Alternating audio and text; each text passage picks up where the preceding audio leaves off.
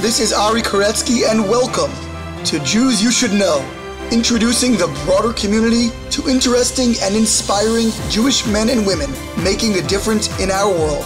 Some are already famous, some not yet so, but each is a Jew you should know. And we are back with our third and final installment in the Israel Podcast Tour mini-series featuring pioneers in the area of special needs and inclusion. For those listening to this in real time on the release week, sorry it's a couple days late. This is what I refer to as my tax season in my campus job working with students at University of Maryland with the beginning of the semester, so I've been a little bit delayed in releasing. And next week, with Rosh Hashanah coming up, we'll probably be off and then jump back with the next Israel podcast. Very excited about the upcoming episodes, continuing to feature amazing areas of social action and kindness in Israel, although not particularly in the area of special needs anymore, moving in a different direction as we proceed along this slow release journey of the incredible interviews I was privileged to conduct during my time in the Holy Land. But now, without further ado, founder of Beit Issie Shapiro, Naomi Stuchiner. We are here with Naomi Stuchiner in the beautiful city of Ra'anana outside of Tel Aviv at the headquarters of Beit Issie Shapiro, which is an amazing organization dealing with children with disabilities and many other different things, which we're going to hear all about. How are you, Naomi? I'm great, thank you. I'm pleased to meet you and pleased to be here with you. Wonderful. Thank you for joining us and for welcoming me to this beautiful place. Very picturesque town and beautiful building. And I really don't know much about your story or the story of this organization. I told you, and I'll tell the listeners, I learned about Issie Shapiro, Beit Issie Shapiro, because about 2 years ago, I was at APAC at the major annual conference, and they did they do spotlights at different times on different interesting and inspiring things that are going on in Israel. And this place, Beit Issie Shapiro, was highlighted and it's honored there, and I saw a video about it, and I kind of filed it away in the back of my mind. And when I was doing this this live podcast tour here in Israel, it was one of the places I really wanted to visit. So that's really the extent of what I know about the organization, and certainly I know even less about your own personal story. So take it from the top. I hear maybe a South African accent, if I'm accurate. Tell us a little bit about your own history. Yeah, once a South African, always a South African. Okay, so I've been in Israel for the last 48 years. Goodness, and still you have that accent. And I still have that accent. So you can take the girl out of the bush, but you can't take the bush from the girl. What can I tell you? What can I tell you? And when I speak Hebrew, it gets even more serious. You pick it up in 1 second. Wow. I came on aliyah, married to an Israeli. He came to South Africa. He said he came on a safari, and I'm the wilde chaya that he took back with him.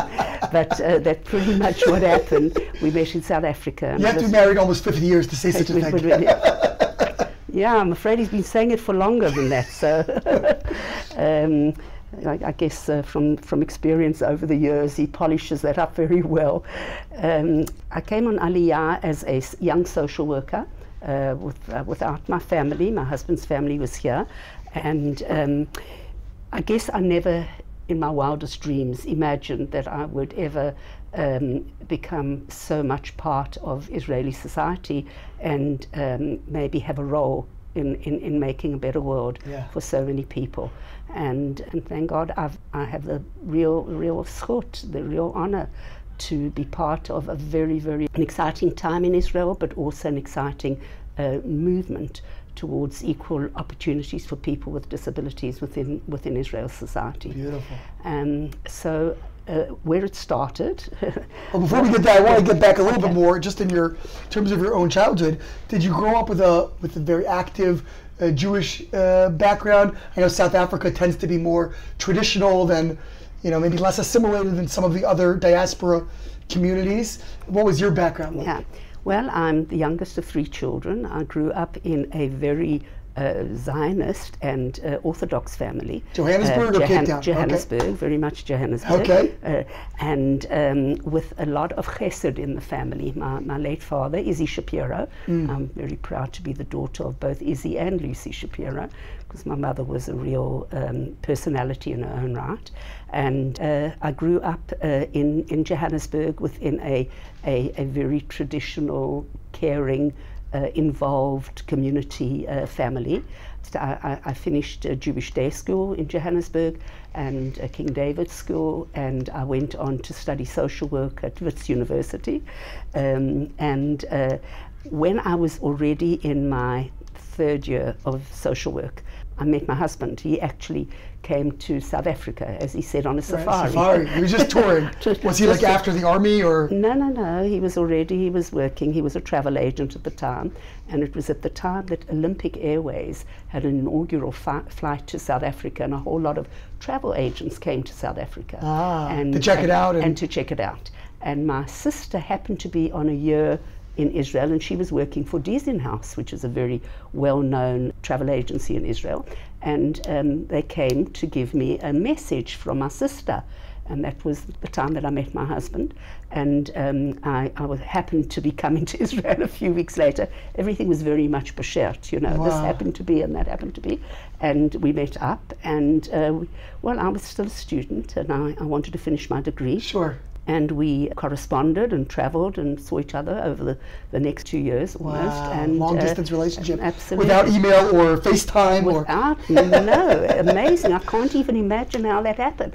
I remember being at work and getting a phone call from our maid. It used to be called a maid. Right, the help in South Africa, yes. And she'd say, the post has arrived and there's a letter from Israel. And I would actually leave my office, get into my car, and drive the 15 minutes to my house to pick up the letter and come back. And just a few years ago, I found this whole box of all these letters that my husband and I had written to each other. Oh, isn't that wonderful? And I thought I need to go through them because maybe some of them will be interesting for the next generation. If you have 7 cents of them out. I have to work out which ones to say. Right. You take the black redacting pen, you know. Yeah, I think so. And that was it was very clear to me and to my family that I would make aliyah. But I was the youngest of 3 children, and even though my family was seeing that they would eventually make aliyah, I kind of made it a point and said, okay, I'm on my way. Took the lead. Got married and came to live in Israel. And 5 years later, my brother came. A year after that, my sister came, and a year after that, my parents came. That's wonderful. And thank God we had this beautiful aliyah of all our family. And the truth is that my dad in South Africa had been very involved. He had set up a program in Johannesburg, what was then a residential facility. I mean, still is, but you know, it was an institution, which is different to the way we look at things today. Right. And he set up this institution in Johannesburg for people who had different kinds of disabilities, because he had a friend who had a child with a disability and there were no services. And in those days, it was not feasible. It was not accepted that parents would bring up their children at home, in the home, within the family and within the community. So what would happen? And as a child, I remember growing up, and in the middle of the night there would be a phone call, and my dad would answer the phone, and there would be somebody to say a child has just been born. A lot of Down syndrome children in those days, and my dad would go and pick up the child from the nursing home and bring the child straight to the institution. Wow. Now that's so hard to imagine that in today's. I can't even imagine. Such an anachronism, yeah. So, but in fact, I think having that knowledge was part of the impetus, the striving for making it so clear that parents have not just the right, but we have the responsibility to help them to bring up their children at home, within their family, within their community, and that we have to make sure that there are the right facilities for them to be able to do that. Right. And at the back of my mind, I mean, I never thought about it then as a child, and certainly not when I was growing up, but when I was a social work student and I studied community work, I had a different philosophy. and I was I think I was rather outspoken. You were rocking the boat a little bit. I was already rocking the boats in South Africa. So when I came on aliyah, and I was a young social worker, sure, I started working actually in Stuchiner, and that was at the time of the Black Panthers, the Black Panther movement, which was really also simultaneous to the development of Shas, you know, and Shas being the Sephardic religious party. That's right. And that was when people, you know, in underprivileged, in the lower socioeconomic neighborhood of Tel Aviv, were standing up for their rights. Yeah. That was the time when the late Ofra Chaza was the first time on the stage at the age of 14. She became a very, very famous, wonderful singer. And she was from one of these disadvantaged... And she was from Stuchiner Tikva, and that was the beginning, and I was part of that process when she was, you know, she was launching, she was being launched. And Stuchiner Tikva was kind of like a slum... It was a slum area. Around Tel Aviv. South Tel Aviv? South Tel Aviv. Yeah. And that's where I started my professional career in Israel. So nothing to do with special needs, really dealing with a more, just a disadvantaged economically. Absolutely, but population. It did have something. It's funny how everything is connected, because at that time, Ora Namir, who was became a member of Knesset, she was the secretary of Na'amat, which was the Histadrut women's organization. And we started off the first summer camp for working mothers.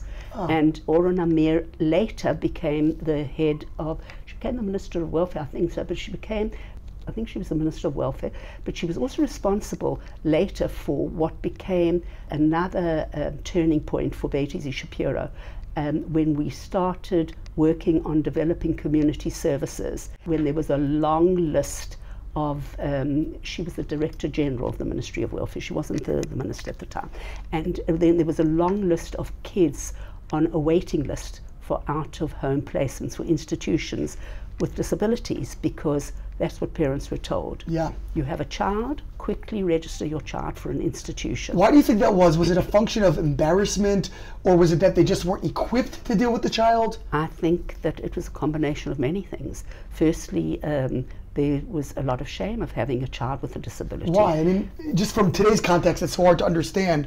Was it that the parent had done something wrong? I mean, why would anybody think, why would there be any reason for shame? Well, firstly, shame is a very interesting, you know, issue. Shame comes from attitudes in the community towards certain populations or certain issues. Shame comes from an inner thing that I haven't succeeded. I'm not good enough. I brought into the world a child who is not perfect. There's a little bit of a Jewish guilt there. Jewish guilt. You know, we want our children to be achievers. Right. And when you have a child, or when you had a child today, I really believe that there's been a major change. But when you have a child who is less than what your dream is, every parent wants their child to be healthy, successful, scholarly, and whatever, etc. Right. So when a child with a disability is born, then there is a sense of shame, along maybe even a process of mourning. You're mourning the loss of the healthy child. And all these issues are very, very much part of the way we see the child and the family, and the way that the family is able to relate to a child with special needs. And that ability to relate well has got to do with the way the community relates. So when we created Beit Issie Shapiro, I had all this history of activities and understanding and insights, and understanding that I had small children, I wanted the best for my children, and I wanted the right facilities, but I had a choice. And parents with disabilities then didn't have a choice. And the only choice that they were given when we started was register your child for an institution, because when the time comes, he needs to be on that list. And that for me was the most terrible thing. And that's when Ora Namir was the Director General of the Ministry of Welfare. And I said, this can't be. We have to find an alternative. And that's how Beit Issie became pioneers in the field of community services for people with disabilities. Now, in those days, would parents have zero contact with that child in an institution? Or would they go visit the child? What was that relationship like? Well, depending on where they put the child. Okay. If the child, or an older child, might have been an adolescent or even an adult, but let's say they're all children, not because of their disability, but because we gave birth to children. Right. And I think that would be very dependent on a number of things. Some parents had the luck of their child being institutionalized in a facility close to where they lived, so they had accessibility. Some parents had bad luck because they never said to the parents, well, we'll look for somewhere close by. They would have in the north, so wherever there was an opening. Wherever there was an opening. And then there were those parents who said, we can't see this is an embarrassment, this is a shame. And some of those didn't have contact. But I would say that I really believe that every parent wants to be able to nurture their own child and wants to be sure that is the natural way of parenting, and that they want their child to be taken care of and they want the best for their child. And if for some reason parents have to, at some stage of the child's development, place the child in an out-of-home, I like to call it an out-of-home placement, because it could be many options, and they're good options today, in different senses. There's a warmer sound than institution, that's for sure. Yeah, and then that should be a choice of the parents. Right. It shouldn't be something that there's no choice, because they're at their wits' end, there's nothing else that they could do.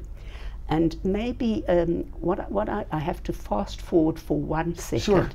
And my fast forward is to say, we started off 38 years ago with 16 children.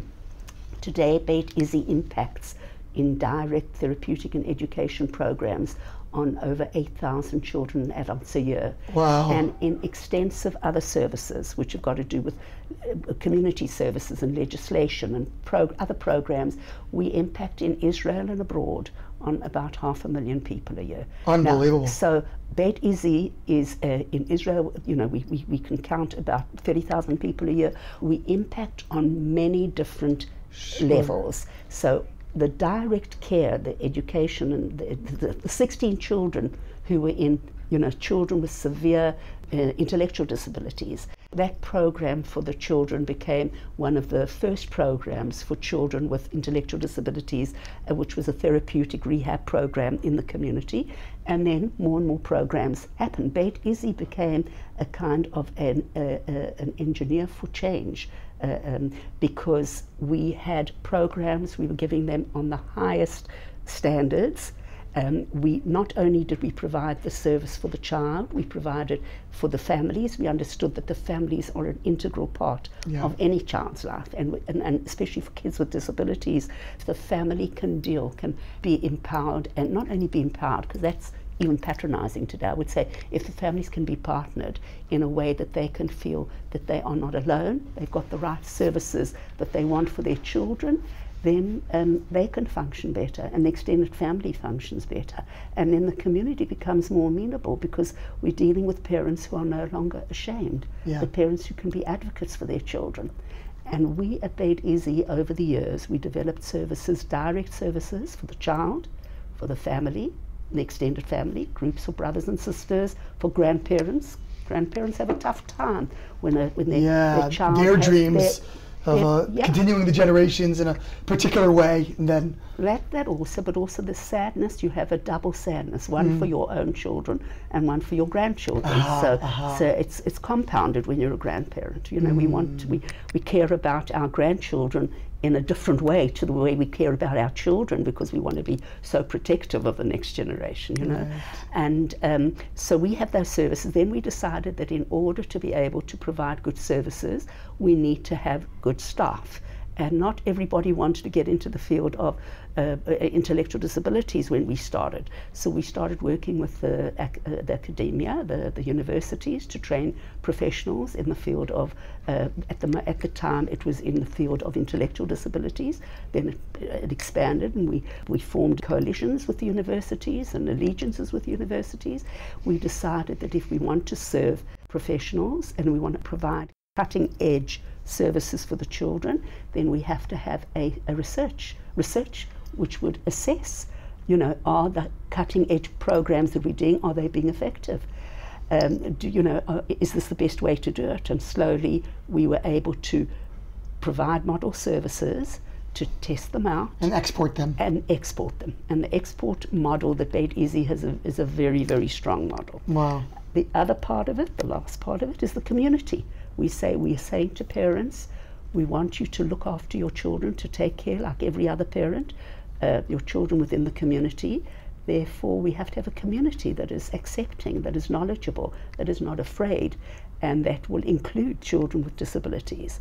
So we became part of an education program from children in nursery schools. We developed programs for kids in junior high. We developed programs of inclusion. Our beautiful facility, and you're seeing one part of it, is really a world-class facility, but it has a unique program of having direct therapeutic services.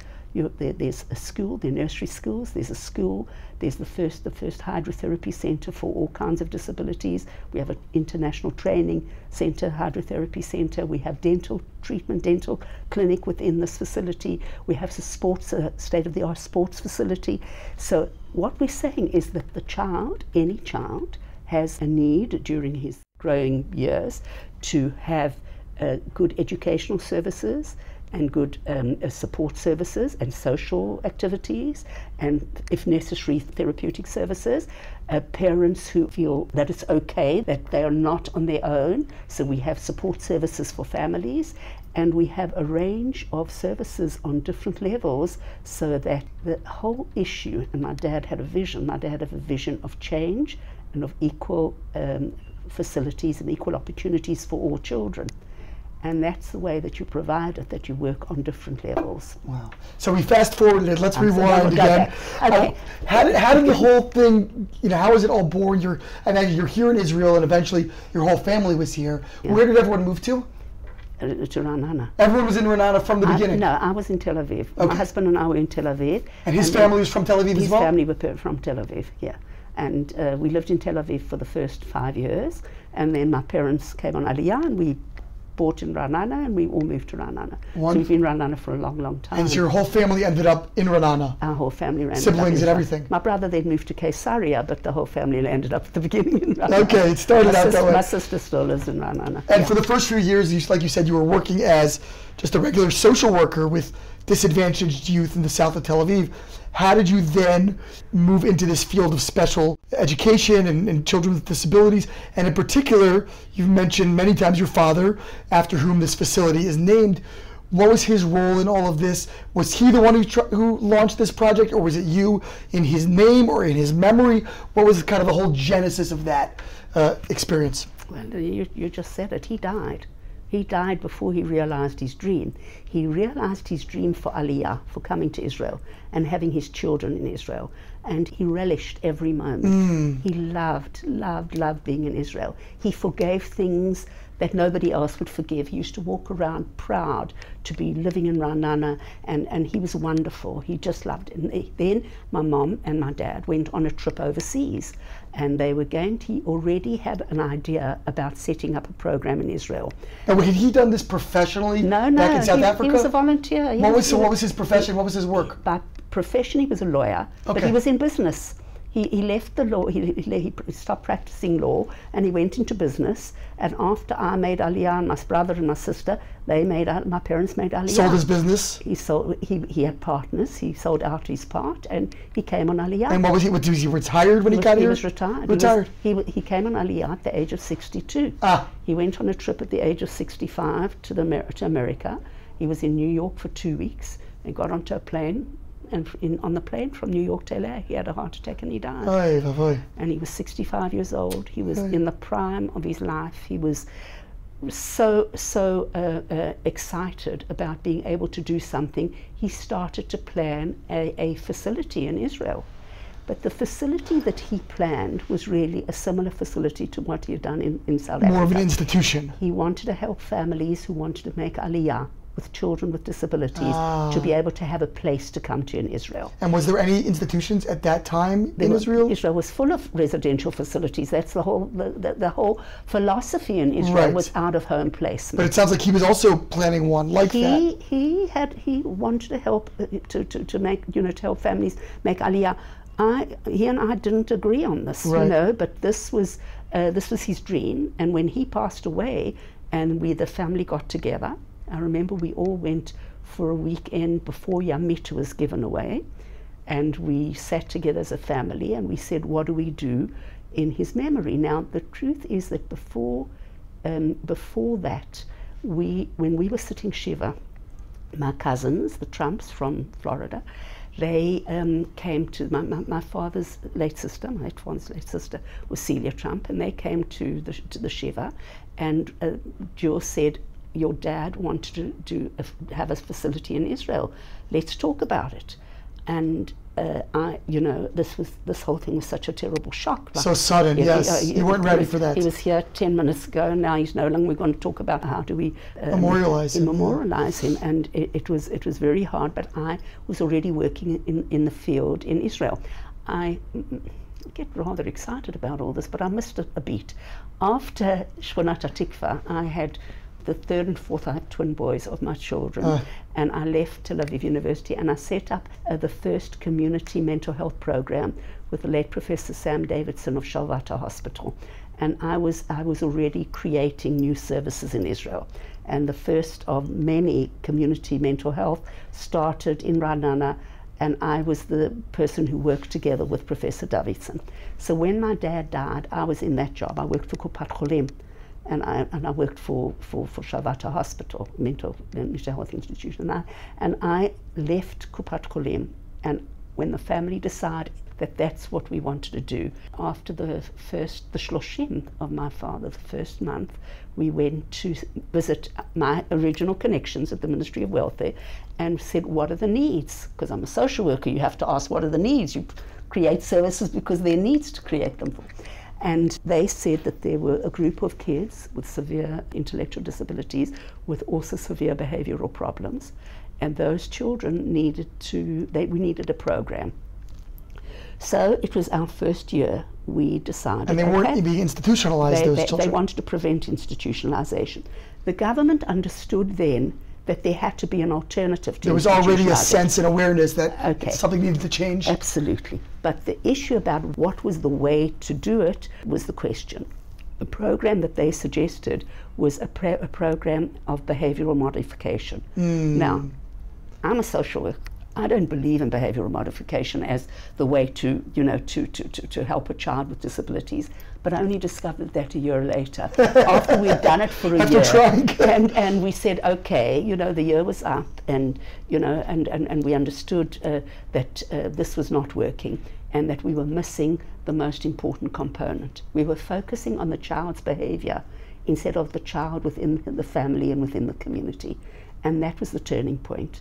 We started from the beginning, and we started developing this therapeutic program for the child and for the family, and then with the systems, with the systems, and with processes where we understood that the child cannot be, he's not in a vacuum. This is we don't want to make the first alternative for a family out of home placement. We want the first alternatively, how do we support the family's natural desire to be able to give the child everything he needs while he's at home and within the family realm. And that's what we did, and that's how we created. And by creating that first program, we created a new way of looking at kids with severe problems within the community. And we knew that it wasn't just the child, it was the family. And we knew that we had to provide, as I said, we had to provide the whole range of services for the focus on the child and the focus on the community and changing attitudes and training as a whole structure. And that's how the change started in Israel. And Beit Issie was very, very instrumental in leading that change. And those were the early days. Alongside with that, as a non-profit, we had to find funding. Right, it sounds like this cousin of yours was very instrumental. I mean, I saw their name on the building. I think we're in the Trump wing right now. So nothing to do with the current president of the United States. These are the real Trumps. Yes. Nothing to do with these for are better or for Trumps worse. Are the most wonderful, most philanthropic, Zionist, wonderful family who I'm lucky to have as my family. Yes. And they accompanied us and have accompanied us on this journey right from the very beginning. Wow. And they really helped us to set up the funding infrastructure. At the beginning, it cost $1,000 a month. For 16 children, it cost $16,000 a month. And we had some support from a foundation that the government helped us with, and then the rest we had to start fundraising. And then the Trump family give most of that money? And the Trump family gave 50% of the money, and we had to find matching. And over the years and over the months and over the years, I realized that if we want to be able to provide these services on the standard that we are, we are determined to provide, then we have to start getting into the fundraising world. And I must admit, the only thing that I knew about fundraising was what I had a vision of my dad. I remember it was the Six-Day War, and they asked my dad to help to raise money for Israel. And we always used to see my dad talking and people putting their hands in both pockets. The one pocket was to take out their tissue, their handkerchief. The other pocket was to take out their checkbook. And that's how I knew how that combination, because my dad died before I could ask him, Dad, what do we do? He would have known. He's been, he was the vision, he was the inspiration. But he was a real expert. He raised the money for his institution in South Africa. And I didn't know how to do this. But I thought, I reckoned, okay, and I've learned over the years. I became a fundraiser. Once I thought I was a social worker, and then that's what happens to anyone who wants to do great things. What do you do? You have to raise the money. That's right. So I thought, well, I have to remember that this money isn't for me. That's the first thing. There are a couple of lessons I learned. I learned from my late dad that if you believe enough in something, then you can achieve it. And I learned from him that you have to take risks, and that you have to believe that you're going to get there. And that all battles that you believe in are worth fighting for. And you have to have patience, but you have to have determination. And those lessons, which he never really sat me down any day to tell me all those things, but I understood that those are the things that he really taught me in his own way, in his own example. And I started to go and raise money, and I started to travel. To the States or to South Africa? Started off the first time, my brother went to South Africa because that was the first year, and we reckoned that people would still want to donate in memory of my dad because he had been such a figure in the Johannesburg community. And that was true. That's how we set the cornerstone for the fundraising. And then I went to New York, and the Trumps would lift up the phone and say, "Hi, my cousin's my cousin's here. Would you be prepared to see her?" And these were business associates of theirs? These were business associates of them. What line of work were they in? Real estate? They were in real estate, and they had various businesses. And they're still in Florida? They started off in New York, and then they moved to Florida. And then they had businesses in different parts. Where are they in Florida? They're in West Palm area? They were in Aventura. Oh, nice. And now they're Sunny Isle. Beautiful. Young Israel Sunny Isles? The shul at Aventura? They used to, they went to Williams Island. They built Williams Island. They had their own shul on Williams Island. Oh my goodness, wow. Absolutely, that's where all the amazing events happened on Williams Island. And then they moved to Sunny Isle, and they built a major project, Aquilina. And they're very, very involved in the community. And they're the ones who really helped me to develop Beit Issie Shapiro. And I used to travel. I used to hire a video machine. I used to schlep it in a cab. We had a what do you VHS or? Yeah, and I used to put it into somebody's TV and show them what was going on. That's the way that I used to. The old days of fundraising. How do you bring the message?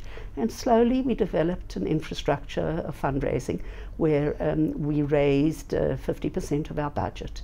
We got the government to provide 25% of the budget. And the fundraising budget is a very, very big responsibility of Beit Issie Shapiro, because as you develop new services and you try state-of-the-art programs and you develop new models, you've got to fund them with not with government funding. Government doesn't give funding for these kinds of they want to see a proven product. Absolutely. So some, as a non-profit, we always took the initiative, and the model of answering a need first, and then developing services, trying them out, researching them, teaching them, and then handing them over to the government. And many laws were changed in Israel as a result of these kinds of activities. The special ed law was one of the laws. Yeah, give an example, please. Well, first, I would say the most critical example, I would say, is the early intervention law. When we started, there were special ed services for children from the age of 3. I think they were actually from the age of 5. Then the special ed law came into existence, but there were no services for children under the age of 3. And we knew that the early years were the most critical years. And we worked on legislation together with Tamar Gushansky, who was a member of Knesset, and they developed an early intervention subcommittee of the Knesset, and they took Beit Issie's model of early intervention. And that's across all services? And it's across all, the early intervention for kids with special needs. And that today is a law, that they passed the law of early intervention. Beit Issie hired an attorney, because we realized that legislation is critical to lobby. In order to be able to lobby and to help to bring about legislation. And we led a coalition of 50 nonprofits in Israel in the field of early intervention. Wow. And since then, many early intervention laws have taken place as a result of this lobby. What year was that?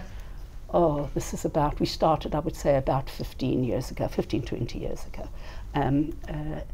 I have to remember, I kind of think that life stands still, but I've been out of my executive roles. I'm no longer the executive director. I'm the executive director. From 2006, I handed over to my deputy, amazing Jean Judas, and she became the executive director. And I have to remember that the years have to be added on to I can't pretend that maybe it was 20 years ago. Let's stop at 2006. I'm not sure how many years ago that was. But there are many exciting things that are happening for people with disabilities. We have Beit Issie developed the first inclusive university. We decided that people with different kinds of either disabilities or issues who would not normally be able to study at an ordinary university have the right to higher education. And we developed a program together with the School of Continuing Education at Bar-Ilan, and that became the first inclusive university.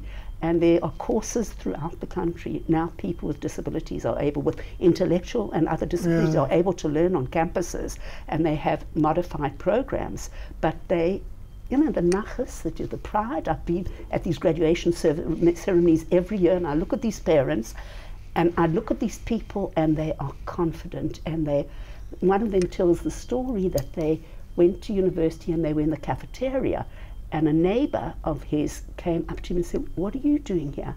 And he said, "The same as you." Oh, and nice. that moment, of pride that I can also be, and the neighbor knew him as a person with a disability. Right, and here he is, studying. So, there've been major changes in Israel. There's still a long way to go.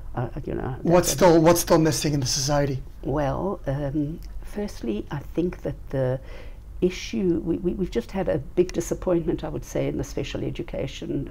They just did what they call special education reform in Israel. We worked for years and years for inclusion, where children who had mild developmental issues could be included, or even kids with more severe developmental issues could be included in regular schools with assistance, with support from the Ministry of Education.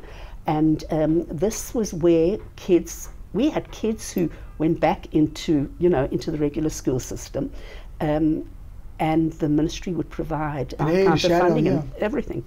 They changed the law now, despite major protests and all sorts of anger from the parents, and they changed the law that parents will have a choice. They think it's a good idea. Parents will have a choice between special ed and regular ed. If you've got a child with a disability and he needs that special treatment and attention, and you don't want to give up on it, you need to put your child back into special ed. If you want your child to be included in regular ed, then there's just only a certain amount of funding available for each school. And some schools could have one child, and some schools could have 30 children with the same kind of packet of hours or treatment hours, etc.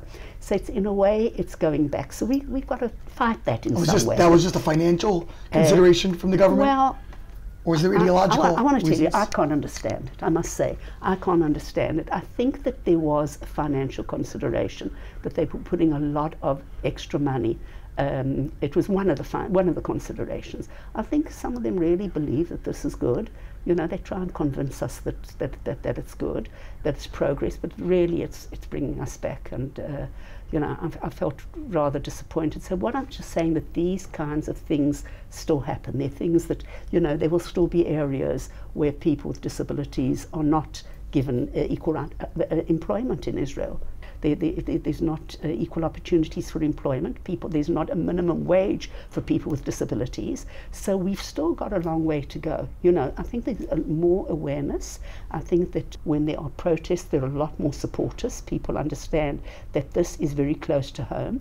I think kids are brought up much more now than they had in the past, with an understanding that there are kids whom they could befriend, or who, you know, who may be siblings of other friends, and that they don't have to be afraid anymore. There's a general change in the way people with disabilities are related to. On the other hand, I think we're really in a situation where there's still so much more to be done, you know. And organisations such as Beit Issie, we're very much today on the cutting edge. Beit Issie, for many years, for quite a number of years, you saw us at APAC, which was a biggie for us. That was, my God, you know. Wow, Beit Issie, and I'm saying, Dad, are you looking at this one? You know, 18,000, I think, you know, yes, wonderful, supporting Jewish people, caring, not only Jewish, you know. And there was a Trump there too, as well. The other Trump, not your cousin. No, the one that you went to, there was a Trump. Well, I think that's the one that but there was Spence. Oh, no, Pence was there. Mike Pence, yeah. Pence. But Nikki Haley was there, and she was very. That's right. She brought down the House. Yes. Amazing. But Beit Issie is also in the United Nations. We're consultants to ECOSOC, the Economic and Social Council of the United Nations, and Jean, our amazing executive director, is invited every year. This year she was on 5 different panels. Wow. Representing Israel in the field of disabilities. That's a real Kiddush Hashem, you know. Bemet, it's like when I think about, you know, the dream of being in Zionist, let's make aliyah, and now carrying the flag of Medinat Israel, you know, even to the United Nations, in an area which is, there's consensus, you know, the consensus about, you know, disabilities. I mean, there may be issues of funding and but the issue of Israel having state of the art, the top, you know, being amongst the leaders, the world leaders in the field of disabilities. Dayenu, you know, my cup is overflowing. Whoever would have thought? Yeah. In tech, in high tech, you know, we have accelerators, getting young people who choose to develop new methodology, new technology for people with disabilities to improve the lives of people. The social entrepreneurship, It's a totally different world. You mentioned earlier that the organization is affecting 500,000 people worldwide. Yes. Not, you know, in Israel it's 30,000, 8,000 directly. And more. So how do you quantify that impact internationally? Is that through this UN work, or? Well, part of the UN, but I would also say through the legislation that we've helped to bring about, and our new, you know, the new technology. In other countries, though. Absolutely. Beit Issie's also got an export. You spoke about export. Right. We have an international program, a global professional development program.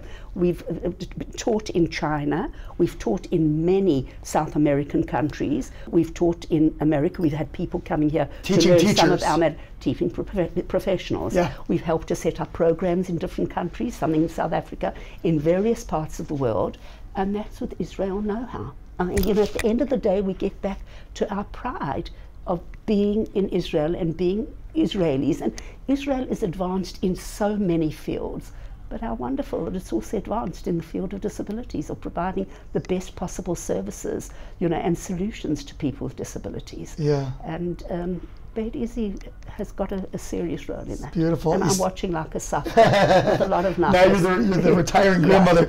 You know, I noticed, speaking about the international impact. I noticed on the walls all over, including in this office, pictures of Bill Clinton. And it looks like a 25th anniversary event in 2005, which I believe is still when you were executive director, since you said till 2006, called the Silver Bowl. Tell me briefly about that. That was a real coup, I would say. You know, there've been moments. Watershed moments. Watershed moments. Yes. That was another watershed moment for Beit Issie. We were looking to celebrate the 25th anniversary of Beit Issie, and one of our donors, I spoke to one of our donors, a wonderful man, Henry Zeman, and I said to him, what do we do? There's got to be something. He said, you've got to have a big personality. So I said, okay, how big? So he said, very big. So I said, what? Clinton big? He said, Clinton big. I said, okay. And I went back. I thought, you know, he's crazy. I'm crazy. What am I talking about? And I phoned my cousin and I said, do you by any chance know the book? He said, yes, I do. He said, he's coming for Rabin's the 10th anniversary of the assassination. Yeah.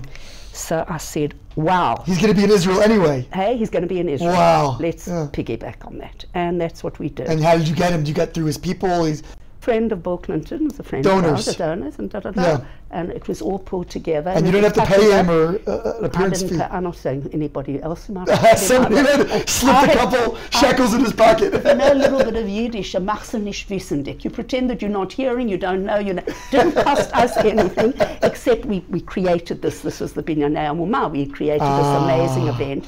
But you made a gala out of it. An amazing gala. He came to our gala and he was fantastic. Well, he's a wonderful speaker. He's a wonderful Whatever speaker. you think about his politics, he's a wonderful speaker. Not getting into anything else. He was a wonderful speaker, and he was, because he was the ex-president. You still call him president, sure. You know.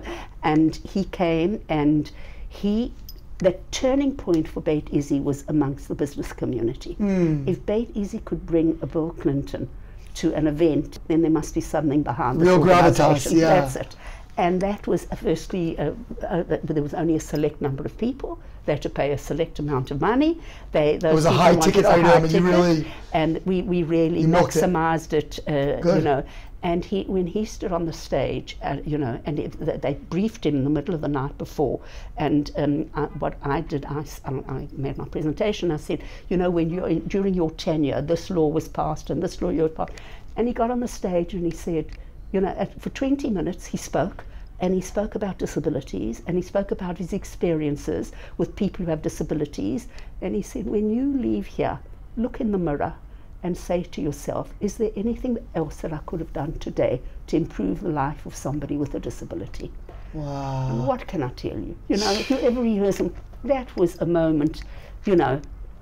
And I think, you know, there are those moments, there were those bereaved moments for Beit Issie Shapiro. I think that the whole Beit Issie story has got to do with a lot of bereaved, a lot of it was meant to be. You have to be able to move it in the right direction.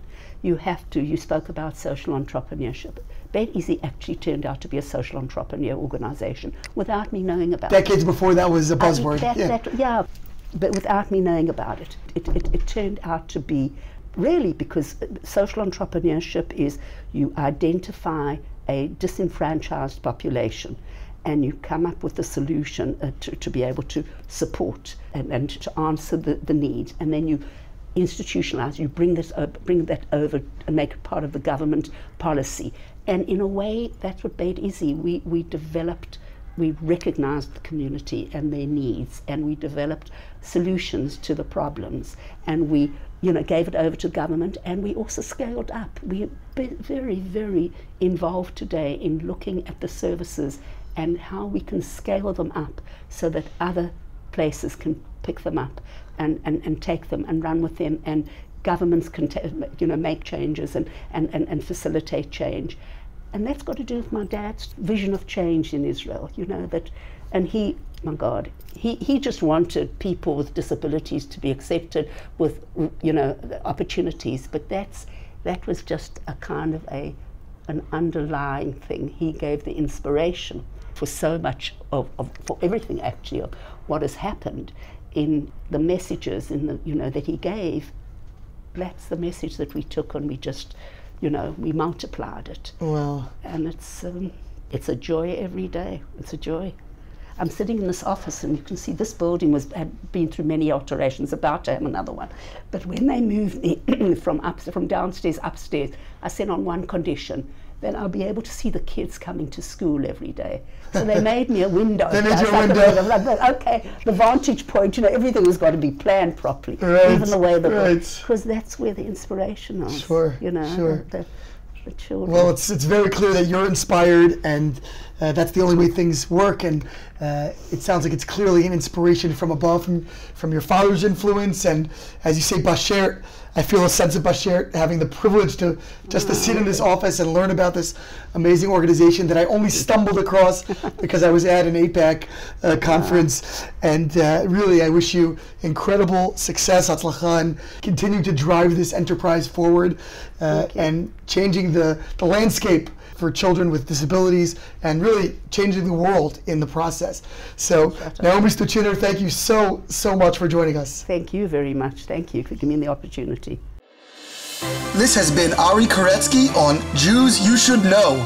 Please visit us at JewsYouShouldKnow.com and subscribe at iTunes, Stitcher, or wherever you consume podcasts. Find us on social media at Jews You Should Know. If you'd like to become a supporter of this podcast, we would greatly appreciate that, and you can do so by visiting patreon.com. That's patreon.com/Jews You Should Know. Finally, if you have enjoyed this podcast, please leave us a review so that we can continue to grow and introduce many more people to Jews You Should Know.